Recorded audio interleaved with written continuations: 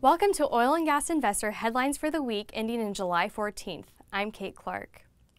Halcon Resources continues to pivot toward the Delaware Basin with $1.4 billion sale of its operated assets in the Williston Basin. Halcon sold the assets to an affiliate of Bruin E&P Partners, a portfolio company of ArcLight Capital Partners. CEO Floyd Wilson said the sale places the company's focus solely on the Delaware, where it has staked out more than 41,000 net acres through the acquisitions that have closed or been announced this year.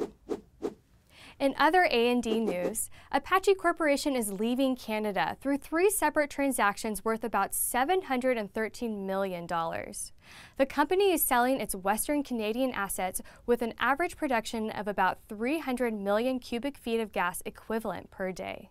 Some of the sale proceeds are likely to be funneled into the Permian Basin and Alpine High, as a Houston-based Apache shifts its spending to Texas. In global news, is it time for OPEC and U.S. shale producers to pump the brakes? One bank issued a dire warning concerning oil prices.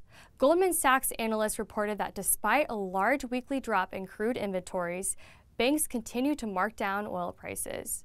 The bank said oil prices are likely to continue to fall and could dip below $40 a barrel unless there is a sharp cut by OPEC and a visible slowdown in the U.S. shale activity. And finally, the same team that developed a Delaware Basin position into an $855 million cash machine has returned. Silverback Exploration currently holds a $500 million equity commitment, but no word on where it will focus. The new company said it has secured an initial equity commitment of $500 million from InCap Investments, which backed its predecessor. Thank you for watching this week's edition of Oil and Gas Investor Headlines. For more on these and other stories, head on over to oilandgasinvestor.com. See you next week.